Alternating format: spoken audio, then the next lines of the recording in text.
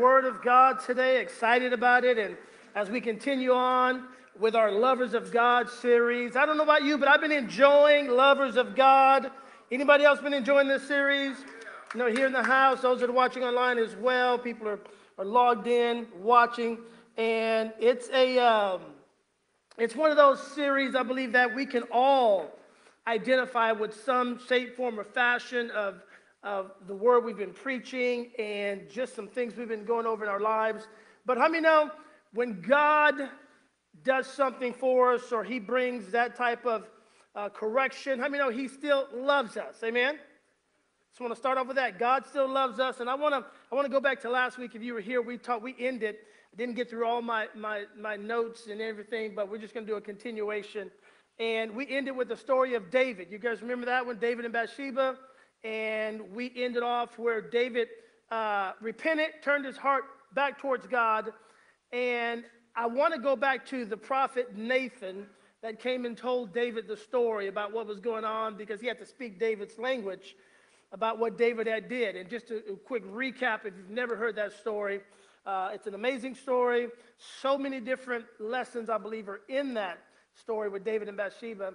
But this is where, you know, David committed sin, committed adultery, then committed murder, and then lied about it, and all this stuff that we think none of us would ever do. Anybody ever tell a lie? Look, somebody's like, yeah, I told one today. No, I'm joking. But David did some crazy stuff, and then God loves him so much that he sent the prophet Nathan to tell him a story to where David could understand what was going on. And at the end of that story, you know, the prophet looks at David and says, "Thou art the man." Now, in your mind, when you see that prophet coming and talking to David and say, "Hey, David, you're the one who did this. Thou art the man." How do you imagine the inflection of his voice? You ever think he said, "Thou art the man"? Or did he say something like, "Thou art the man"? How many ever got mad at somebody and accused them? Well, they did something like, man, and you raised your voice. Okay, we've all been there. And God is such an amazing God, and his love is so deep for us. I believe with all my heart, when God is calling us to turn back towards him, he's not yelling at us. But he's using that voice, as I believe Nathan's voice was, "David, thou art the man." That got him to think about what he did and brought repentance into his life. And so I want to use that because I want to segue into Revelation, and before anybody gets scared or anything like that. But this is some letters that were written to the church. And if we go to Revelation chapter 2, if you got your Bibles, or if you're taking notes, you want to write this down. And please go back and reread this for yourself and ask the Holy Spirit to show you what he wants to teach you in this moment. Everybody with me? Say Revelation. Revelation. Y'all ever get into that debate? Some people say revelations, like plural, and it's one. Okay, so we'll go. So Revelation chapter 2, the message to the church in Ephesus. And this is going to be real good, guys. We're going to dive in this together. So it says, "Write this letter to the angel of the church in Ephesus." Everybody say Ephesus, because that's a cool word. "This is the message from the one who holds the 7 stars in his right hand, the one who walks among the 7 gold lampstands. I know all the things you do. I have seen your hard work." Everybody say hard work. "And your patient endurance. I know you don't tolerate evil people." He's talking to the church. "You have examined the claims of those who say they are apostles, but are not. You have discovered they are liars. You have patiently suffered for me without quitting." Now, that sounds like he's writing that letter and he's coming along and he's praising them. Y'all get that out of that? He's kind of leading with the good stuff. You know, kind of like when you bring correction, or if you're dealing with a team member or something like that. How many know you want to lead with good points? before you body slam anybody. You want to point out some good qualities. And that's the nature of humanity, and we get that from God. He's pointing out the good stuff, David. He's saying, hey, I've seen your patience, your endurance, your hard work. You don't tolerate evil. It's almost like if he's coming here, hey, Bridges, I see what you're doing, your consistency, you love other people, you're doing this, and you're diving into the Word of God. I applaud you for all of that. Goes on to say once again, he said, you found out these false apostles, and you discovered they're liars, so you're not tolerating that. You have patiently suffered for me without quitting, meaning you're going the extra mile. You're still living your life for me. He said, you suffered for me without quitting. So I applaud you for doing all of that. But then he gets ready to body slam. Everybody say body slam. So it's the truth. This is what he does. He gets ready to, I don't know if it's body slam or what, like power drive somebody. That's what it is. Suplex. So I'm going back to my wrestling days. Wrestling when it was real. Okay? The real wrestling, So he goes in verse 4, he goes, but I have this complaint. Uh-oh, nobody likes complaints. I have this complaint against you. You don't love me or each other as you did at first. I mean, that's a big complaint. He says, you're doing everything right, but you're not in love with me like you used to love me. Nor do you love others like you used to love them. And I want to pause right there. I'm going to go to another scripture. It's not on the big screen. I don't want to mess my son up back there. Y'all give it for Grayson. He's back there running Pro Presenter in the house. But when I think about that, he said, you don't have love for me. You don't love me like you used to love me. Nor do you love others like you used to love them when you first met me. In Matthew chapter 24, it talks about this, and when the disciples were asking Jesus, hey, when is going to be the signs of the last days when you're coming back in your glory? And Jesus begins to go and gives them this detail. And in Matthew chapter 24, write this down, take notes. You want to go back and read that whole chapter. But I'm going to jump down to the verse 10. Jesus is telling them all these things that are going to be going on. He says, and then many will be offended and repelled and will begin to distrust and desert him whom they ought to trust and obey. They will fall away and they will stumble and betray one another and pursue one another with hatred. And many false prophets will rise up and deceive and lead many people into error. Verse 12, this is what I want to zone in on. He says, and the love of the great body of people will grow cold because of the multiplied lawlessness and iniquity in the land. You ever get frustrated when you watch the evening news? And all of a sudden this hatred rises up because we're human.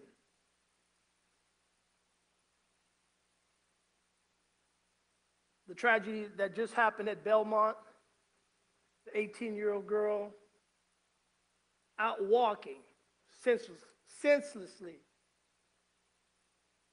Took a straight bullet in the head. And then when you hear the backstory, how many know those are moments where the love can grow cold. As Heather, I was like, somebody needs to be held accountable for that. Why was this guy even out on the street? And then you ever find yourself, because we're human, it says the love of the great body of people will grow cold because of the lawlessness that is in the land. I mean, we can't get caught up in that.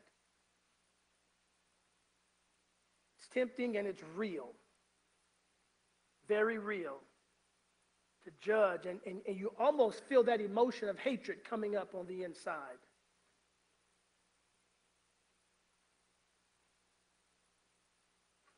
And the love of the great body of people will grow cold because of the multiplied lawlessness and iniquity. But he who endures to the end will be saved. And this good news of the kingdom, the gospel, will be preached throughout the whole world as a testimony to all the nations, and then the end will come. We've got to We've got to go back and how do we guard against our love growing cold? Growing cold towards God and growing cold towards one another. This is the reality that we live in today. And Jesus came and the word of the Lord to this church in Ephesus, you've left me. I've got this complaint. You don't love me or each other as you did at first. Everybody say at first. You remember, especially if you're a married couple or you ever dated anybody, and when you first met them, how many know it's like they're all you thought about? Nobody wants to say anything right now because especially married people in the house. They're all you thought about. You talked about them all the time, or you're dating somebody new and you're always talking about them, and then as time, everybody says time goes on. I mean, that's when you realize love is not a feeling, it's a commitment. Amen? It's a commitment. And you've got to go back and you've got to take that trip down memory lane.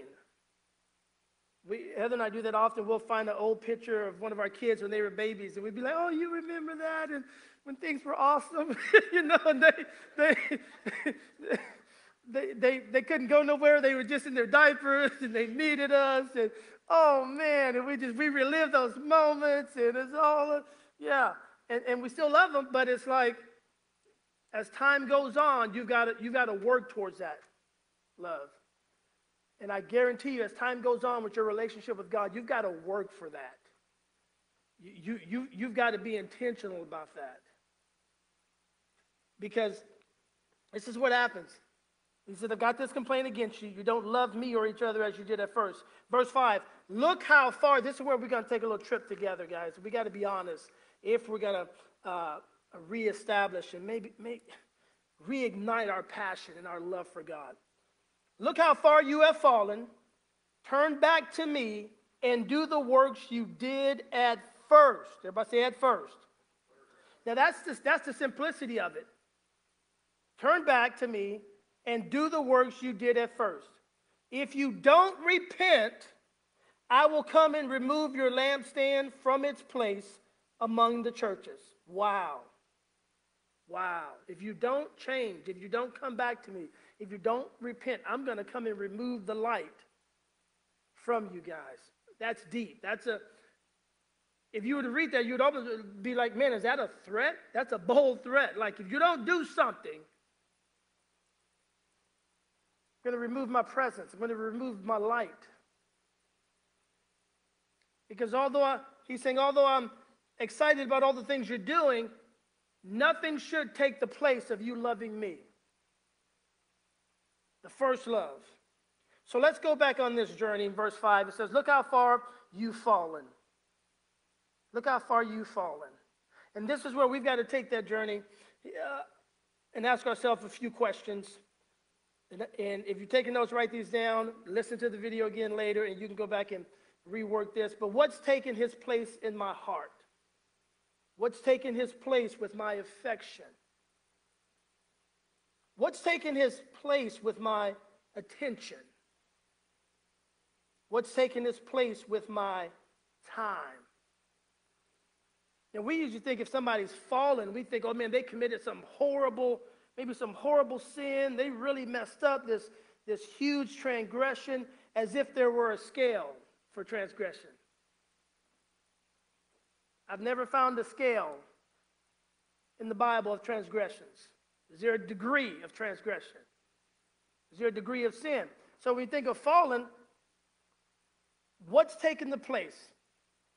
I was doing good and something has tripped me up. Something has gotten in the way of my affection that I used to have when I first turned to God. What is it that has gotten in the way?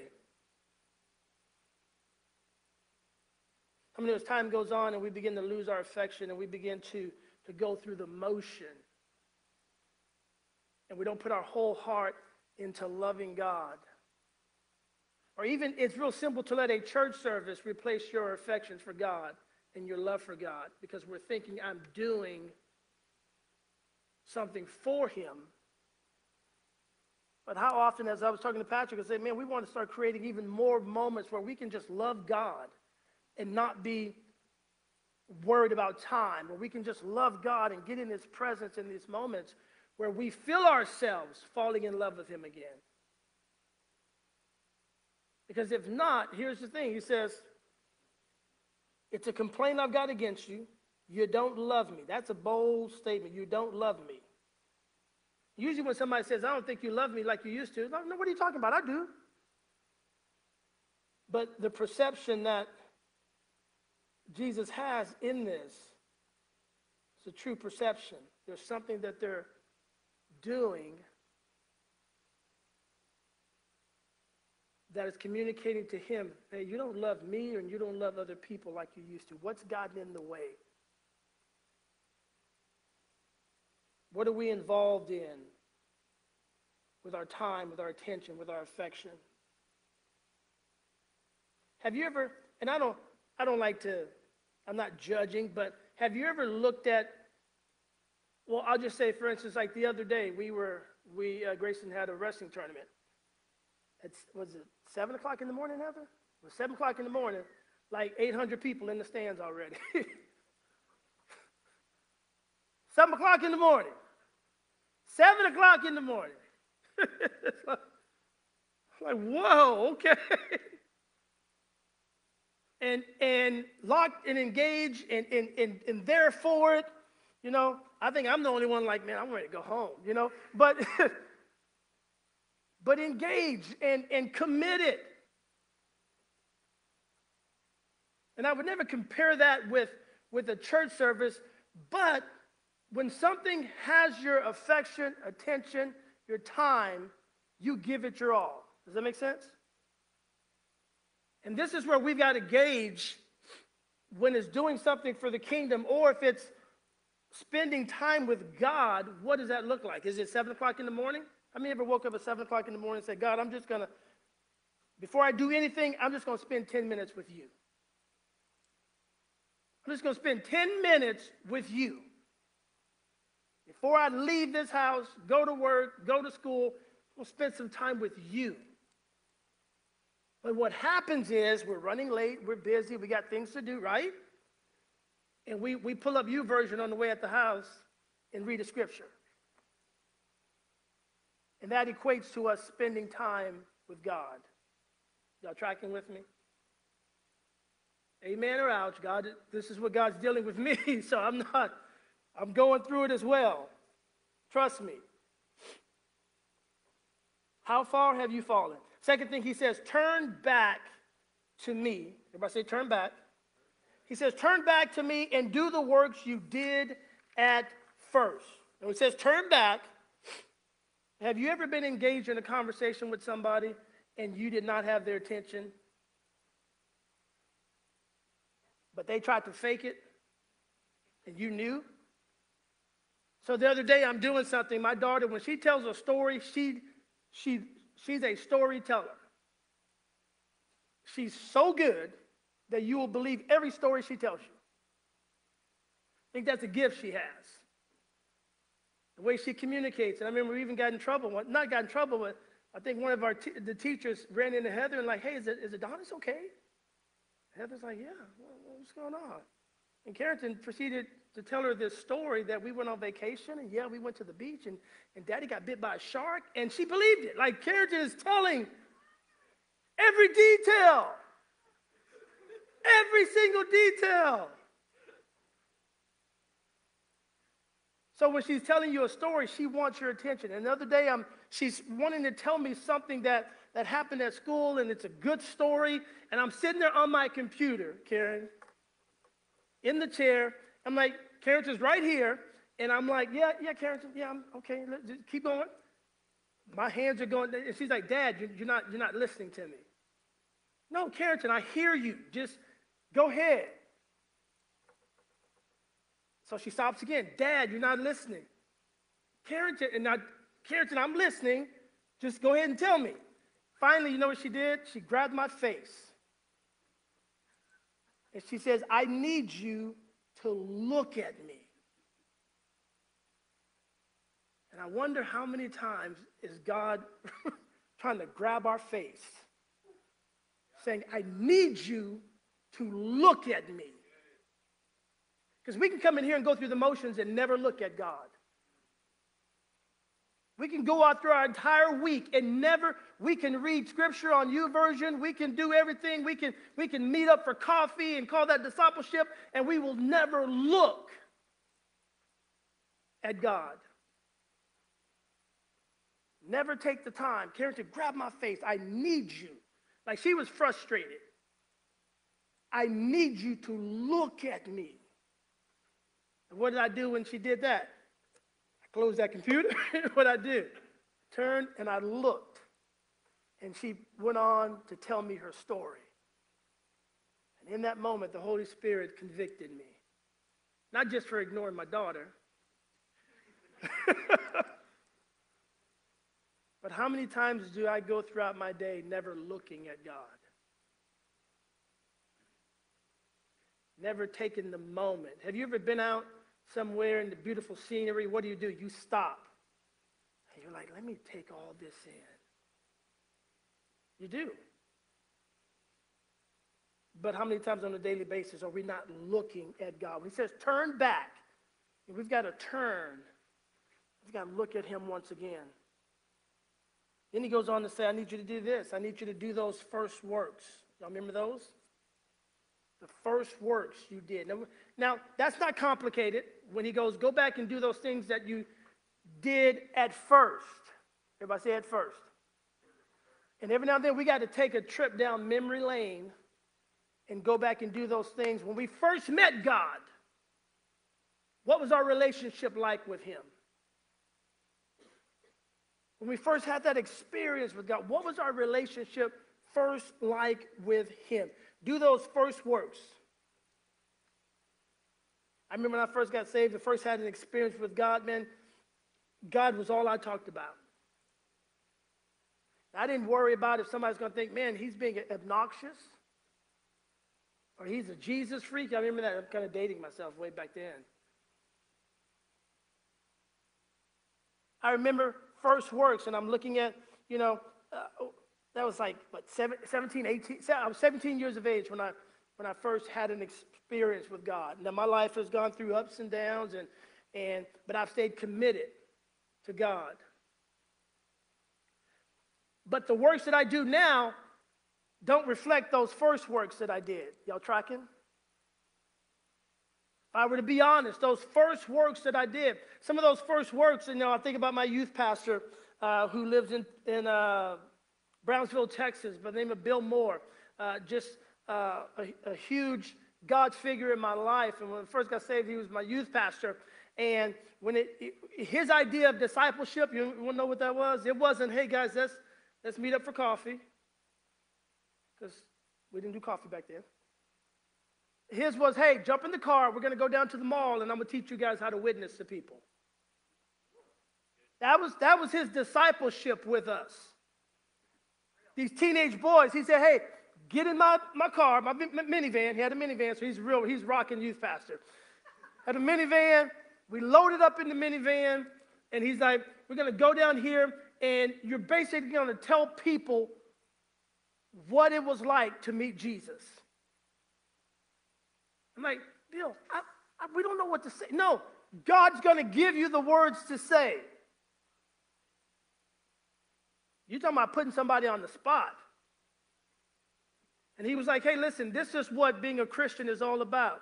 We don't have a lot of time. We've got to tell as many people about Jesus. And he took us down. I don't know if anybody knows anything about San Antonio, Texas. There was a mall called Windsor Park Mall in San Antonio, Texas. Danny, you know, right? Yeah. That shut down, Windsor Park Mall was a happening mall. All these teenagers would hang out there.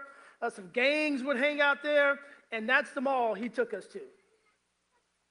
Took us to that mall, said we're going to get out. And not only are we going to get out, but we're going to split up. But this is your assignment. He said, go find a group of young people, get their attention, and tell them about Jesus. He would always have something else that we could invite them to or come hang out with us here. But I remember we did that like every Saturday. We're going and witnessing to people. Strangers, gang members. But you know what? I felt God with me in that moment. I love God so much. I just wanted to be pleasing to him, and I loved him so much I wanted to tell other people about him.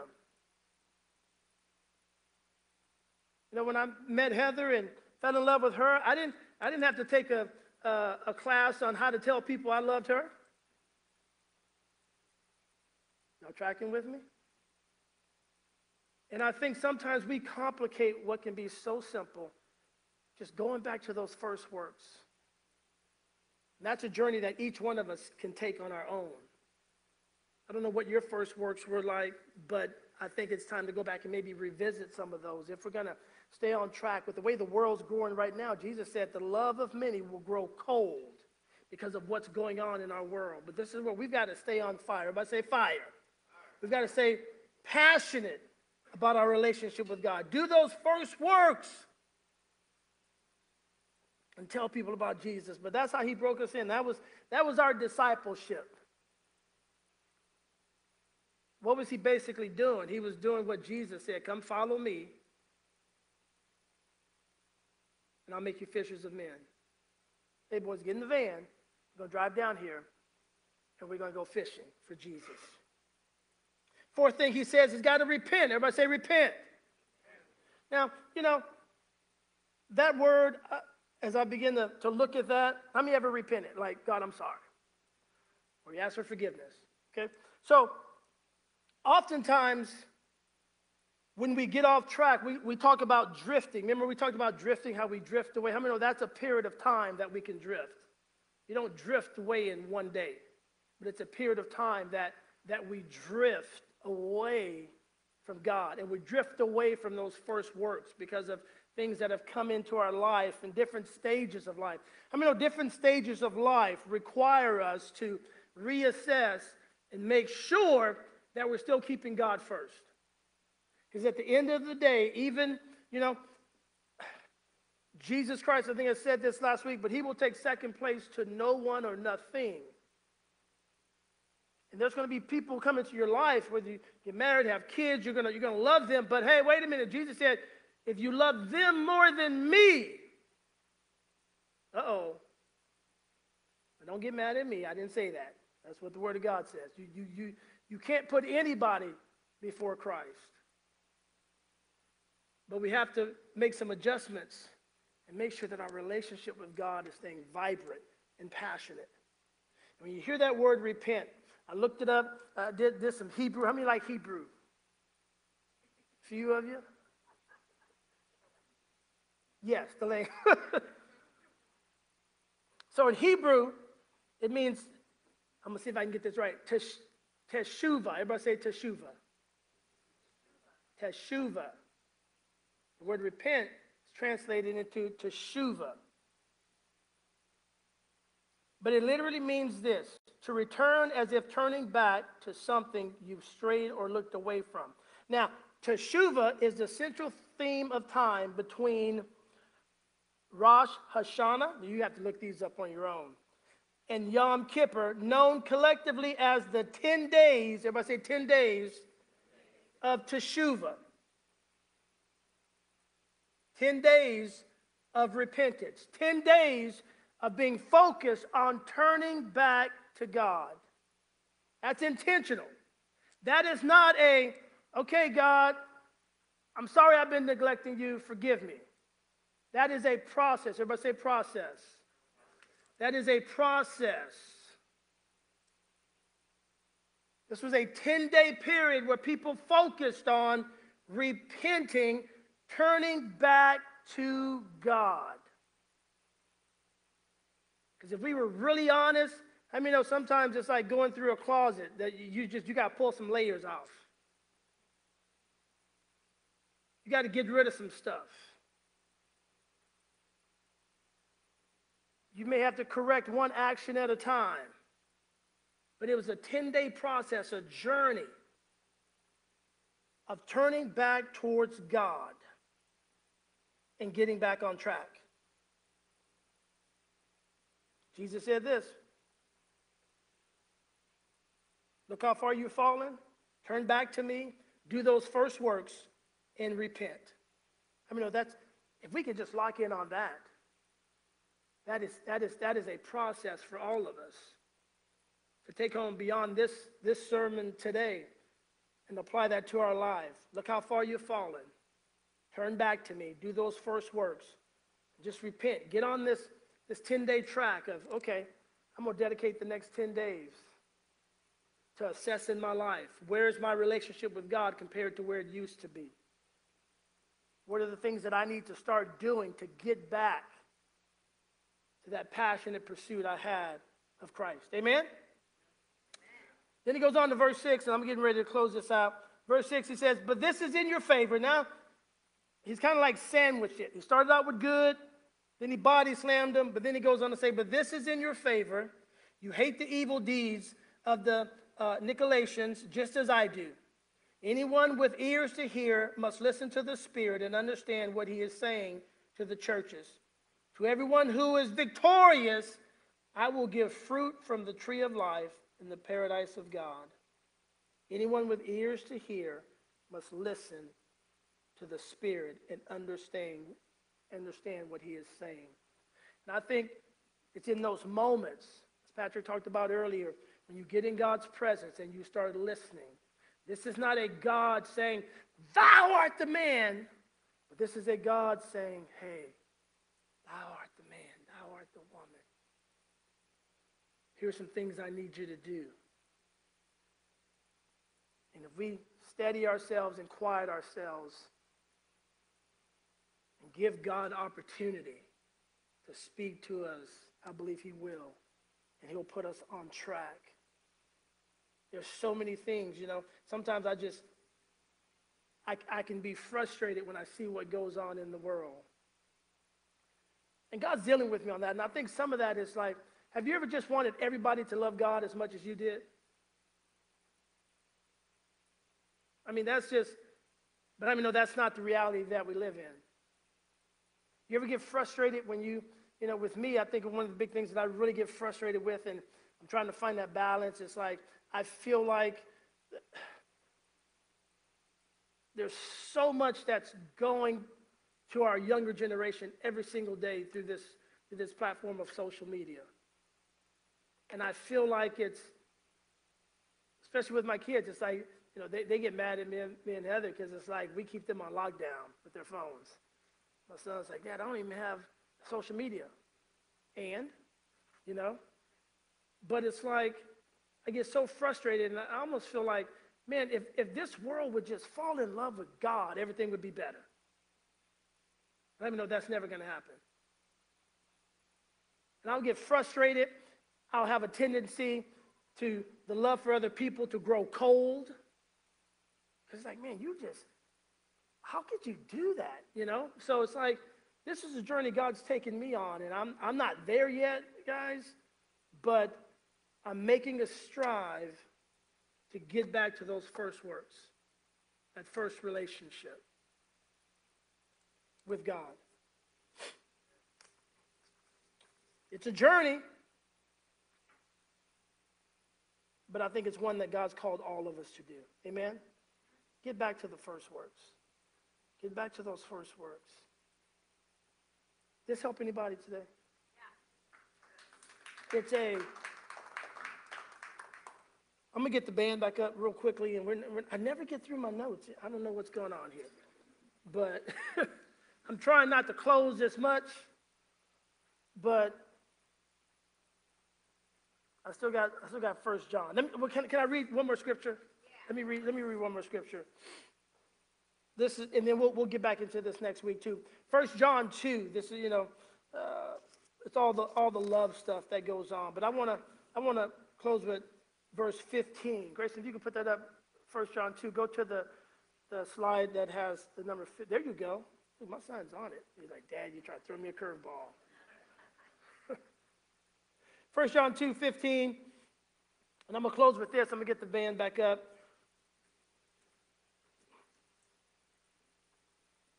I think we've got to make a decision There's so much out there that could be enticing, but this is where we've got to look at God. We got to look at God in the midst of everything that's going on. And 1 John 2:15 says this. I'm going to close with this. It says, "Do not love the world or anything in the world. If anyone loves the world, the Father's love is not in him. For everything that is in the world does not come from the Father. The desires of our flesh and the things our eyes see and want and the pride of this life come from the world. The world and all its desires will pass away. The man or woman who obeys God and does what He wants done will live forever." That's a decision. And I know sometimes it could be fighting that balance of enjoying some things on this earth. You ever get confused sometimes, like, okay, I do love going out and doing that, and I don't think any of that's bad, but I think it gets out of order for us if we're Christ followers, if we love something else more than loving God. Does that make sense? And I think that's the journey that we have to go on as an individual in our lives, and make sure nothing is taking that space in our heart that belongs to God and God alone. And I do believe that God loves us so much when we get off track and we start loving something more than Him, then He said, "Hey, thou art the woman." It's not judgmental. It's like, "Hey, Patrick, thou art the man." It's like, "Hey, Noah, thou art the man." But it's us being in those moments, allowing God to speak to us in such a way, like, "Oh, wow, yeah, I see now." And when we turn and look towards Him is when we see. That empowers us to make the course correction that we need to stay in love with Him. Amen. Father, we thank You for this moment. We thank You for Your word. We thank You for Your presence today. And Lord God, I just thank You that even as we close out today's message, that it doesn't just stop here, but Lord God, that we can leave this place, we can still reflect on Your scripture, we can stay in Your presence, and do those things that You told us to do in Revelation 2, Lord God. You told us to turn back to You, to see how far we've fallen, to do those first works that we did when we first met You, and to go on that journey of repentance by saying, "God, I'm sorry." It's not just lip service, but I'm going to change some stuff on the inside. I'm going to change some behaviors, some attitudes. I'm going to change some habits that are going to put me in a better position to love You with everything. We declare that today, Lord God. We thank You. In Jesus' name.